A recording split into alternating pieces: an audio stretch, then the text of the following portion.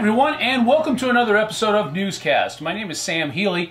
In these videos, we tell you all of the latest news about our projects as well as the company.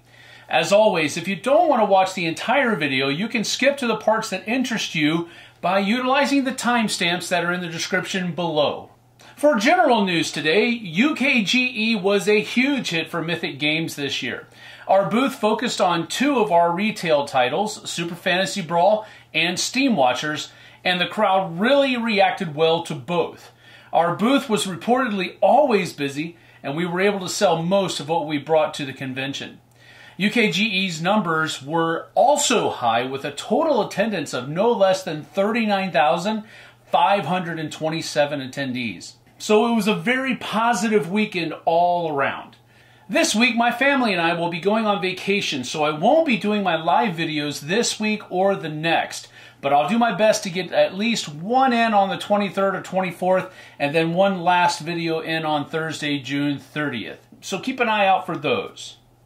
Additionally, I won't be able to do Newscast next week either for the same reasons, but it will continue on the 21st. Finally, for general news today, Anastyr's Pledge Manager is scheduled to open on Wednesday, June 8th at 7 p.m. Central European Time, which would make it 1 p.m. Eastern Daylight Time here in the U.S. So make sure you mark that time on your calendar this week, because it'll be here before you know it. Now, we do have some tidbits of information on a few of our projects, so let's get to them. For Joan of Arc today, as we've reported recently, preparations for the battle mode continue to progress, but we're still waiting on the final draft of the battle map that makes use of the wall sections and the Teutonic Knights expansion. So, instead of waiting for the battle map to be ready for inclusion, we've decided to release the battle mode in PDF format on Wednesday, June 8th. As we currently have it. Then, as soon as the map is completed, the file will be updated, and we'll make sure that everyone is aware when we do that. For Solomon Kane today, just a bit of a heads up that next week we're going to be able to share a bit more about a new expansion that will be added to the reprint. So make sure you tune in to next week's What's Up Wednesday update on the Kickstarter page. Additionally, Howard Days is happening in Cross Plains, Texas at the Robert E. Howard Museum on June 10th and 11th. They have some neat activities going on during both days, including a silent auction, open gaming, and being able to tour the museum. This year's theme is the REH influence in gaming. So if you're able to go, it seems like it would be a great time for any REH fandom. If you're in the area and interested, check out their website at howarddays.com.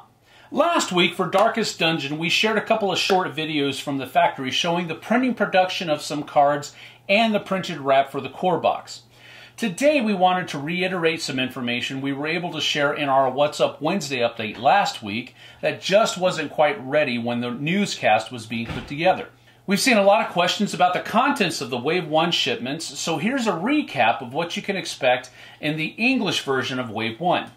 You'll first of all have the core box and the Crimson Court expansion, the Musketeer promotional miniature, the Darkest Organizer add-on, the Heirloom Chest add-on, the Playmat add-on, the sleeves, and the Touch of Darkness paint option will be added to any applicable items included in this list.